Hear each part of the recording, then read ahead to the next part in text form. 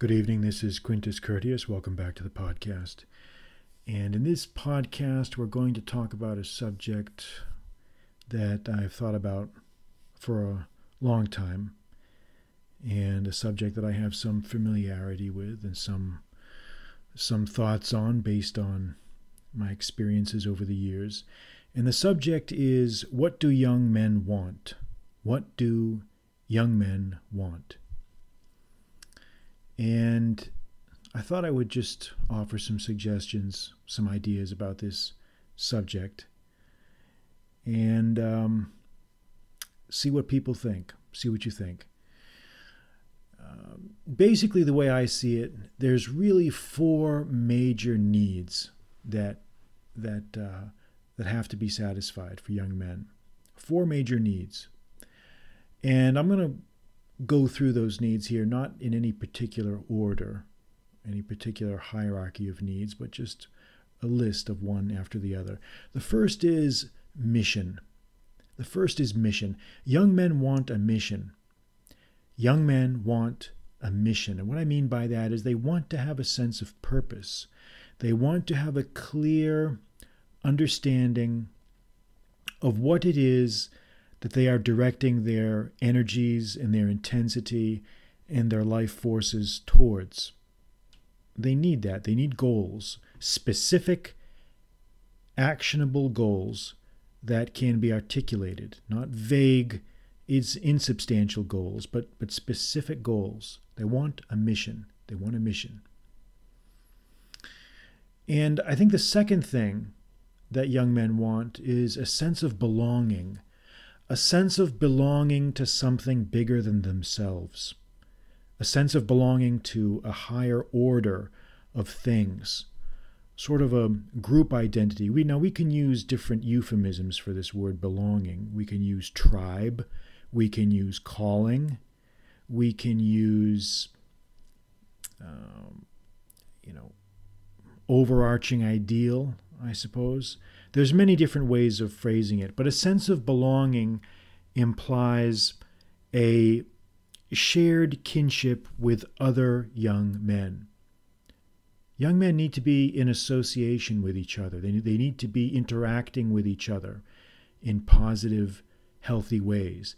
They need to be testing their strength, testing their mettle, one against the other, all working towards one higher, larger ideal that is greater than themselves. And this is important. The ideal has to be something greater than themselves. Because if the goal is something that is not greater than themselves, then it's not something that's going to inspire devotion. Young men are idealistic. Young men are imbued with a sense of zeal, with a sense of passion, with a sense of purpose, and they need goals that complement that sense of idealism. Okay? They don't need these Epicurean, mundane, run-of-the-mill goals that modern society likes to thrust on men. Like, my goal in life should be to get a picket fence and a house and whatever. And that's fine as far as it goes. But I think most men, the vast majority of men, need to be actuated by a sense of mission and purpose towards something that is greater than themselves. And that's very, very important to understand that. So the first two things, to recap: a sense of mission, specific purpose, and number two, a sense of belonging to a group or a tribe that has as its underlying goal and purpose something higher than the group itself.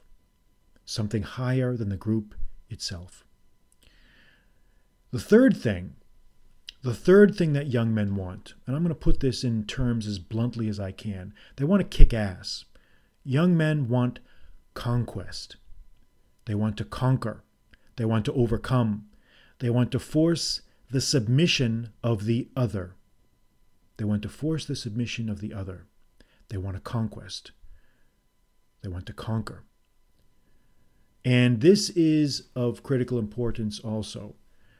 So don't be nervous or afraid when I use these words. This is the truth. This is the way it is. This is the way things are.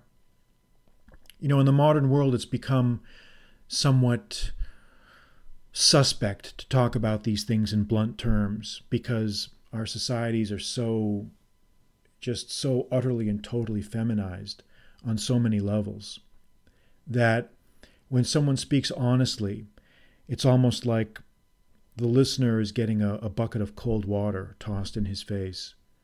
But this is how it is. And you need to acknowledge it. You need to acknowledge it. Conquest. Young men want to conquer. They want to overcome. They want to hurl themselves against the obstacles of life or the physical obstacles that are placed before them.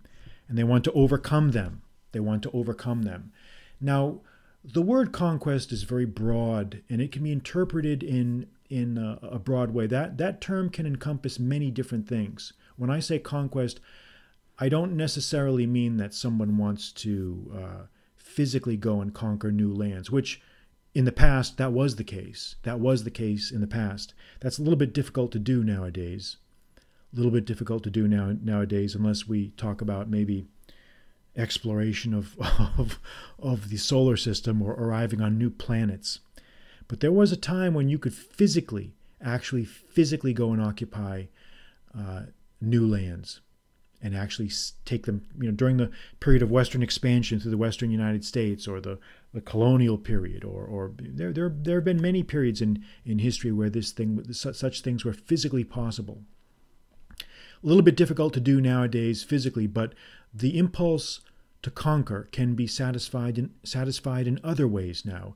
Maybe we can talk about the idea of conquering a challenge, conquering climbing a mountain, or achieving some sort of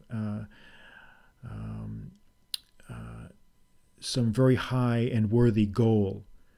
And a conquer also involves conquering, feeling what it's like to pursue and to conquer a woman. There's no other word to use, really. And when I say conquer, I don't mean that in a derogatory sense. I mean to be able to attract a member of the opposite gender, to be able to attract a woman, and to, through force of personality and will, to win her over.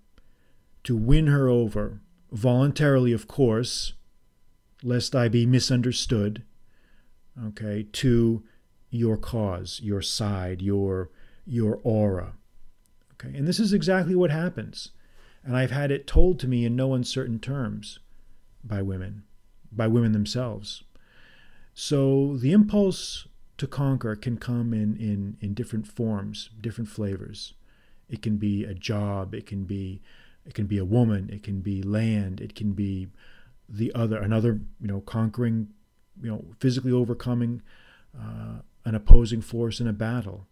Okay, if we're talking about military engagements, this can happen. This does happen. And the fourth thing that I think that young men want is glory. Young men want glory. They want to be acknowledged. They want to be acknowledged for their achievements. They want to bask in that aura of achievement. They want to be rewarded. They want glory. And again, this is another word that seems to imply in the modern world a negative connotation, which it really should not.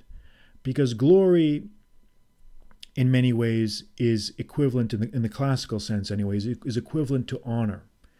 To be honored is to feel the effect of glory, to have that shimmering presence about you as an acknowledgement for deeds achieved. And in ancient Greece, he who performed well in the Olympic Games received nothing really more than a crown of olives, a crown of olive leaves. And they didn't receive endorsements from companies. They didn't receive vast financial rewards. They weren't really after money. But that crown, the crown of Olympia, there was no form of prestige that was higher than that. There was no form of prestige that was higher than that. And that's why there's a saying, there was even an article that I wrote a couple of years ago called, "Many go to the marketplace, but few seek the crown at Olympia." But few seek the crown at Olympia. And that means many men actually go to the marketplace, but very few are really able to achieve those overarching ideals, the crown of Olympia. So this is glory. And you will notice that conspicuously absent from my little list of 4 requirements of what young men want is money. And let me tell you, I don't think it's a huge mistake for people to think that young men are actuated by financial goals. I mean, yes, money's important, and there are many who, at least on the surface, say that they want money, and that's fine as far as it goes. But I would say that this desire for money is not really so much money for its own sake, but it's more of a articulation of a sense of the conquering impulse. They want to. It's how in the modern world that some men find a way to express their impulse to conquer. They somehow think that gaining money is an expression of their conquering impulse. But if you really scratch beneath the surface, or at least my experience has been, most young men don't really care about money. I mean, they care in the sense that they want their needs met. But the pursuit of money is really an older man's game, in the sense that that's something really like middle-aged men and older men really fixate on. Not all of us, but there are many that do, because, and the reason I think they do this is because they are unable to express their masculine impulses and urges in any other way. They've passed the age, most of them, where they can perform physically at a level which they would like to perform, in terms of their senses, their reflexes, impulse, their strength, their endurance. So their masculine impulses find other ways of expressing themselves, and a lot of time this comes down to basically just being fixated on money, and and that's fine, I suppose, as far as it goes. It's not really it's not really my operating impulse, as you might expect, but I get that. But throwing money at young men, no, they would prefer conquest and glory over money any day. And I can prove that so easily by, anyone who spent any time in the military knows that what young men prize more than anything are those ribbons, those medals, the medals that will announce to all the world that they had valor, that they had courage, that they had masculine virtue, especially medals that come from battlefield achievements. Even now, there's no one who's held in higher awe. No one who's held in higher awe than those who are decorated on the battlefield for valor. Because this is what all men want, but I think young men especially are keenly actuated by this impulse. So what do we conclude from all this? I think, what we can conclude from verbalizing these four desired things of young men is that these are fundamental impulses, and they have to be satisfied. And I think it's the responsibility of every society to try to find positive, healthy, and productive ways to channel these impulses, so that young men are able to achieve, or able to have a sense of purpose that matches their natures. Because the idealism and the intensity of young men is a very, very precious resource, in my opinion. It's something that's underappreciated in the West, drastically underappreciated. And as I look around me, as I go about my business day to day, I see so many young men with so much potential that is never going to be realized because no one has ever tried to reach out to them. They were failed, they were let down by the institutions that should have been thinking about these things. Those four things I just read off, mission, belonging, conquest, glory, these are things that our institutions should have been thinking about at a very early age and providing healthy outlets for men to express these urges. And I'm just not seeing that happening.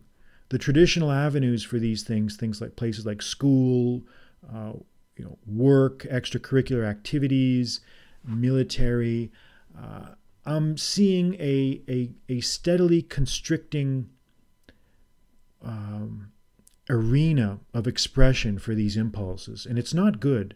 It's not doing our society any good to deny these impulses and to shame them and to restrict them and to constrict them, because they're going to find expressions in unhealthy ways.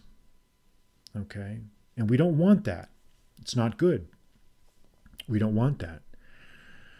So hopefully my discussion of this will maybe prompt some thinking and some considerations on the listener's part. They can come up with their own thoughts, their own responses if they want, and everyone has their own views, I'm sure. But these are just some of my observations, and I thought that they were worth putting out there. So they're out there.